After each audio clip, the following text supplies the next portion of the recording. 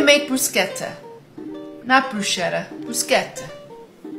It's Italian. Your bruschetta is only as good as your tomatoes, so make sure they're ripe and in season. Remove so it's not soupy. Diced. 1 garlic clove. Grated. Good balsamic vinegar. Stir. It mellows the garlic. Kosher salt. Pepper. And stack on thinly sliced. Called chiffonade. Kosher salt. You need it. Pepper. Stir. Let it set to marinade 30 minutes. Olive oil. Don't use extra virgin. Extra virgin is used as a cold preparation. You never want to heat it. Very important step.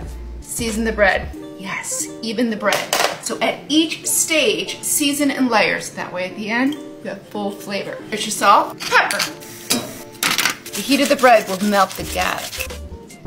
Maldon salt for texture. It won't be too salty. Relax. Micro basil, because you fancy. Simple, beautiful.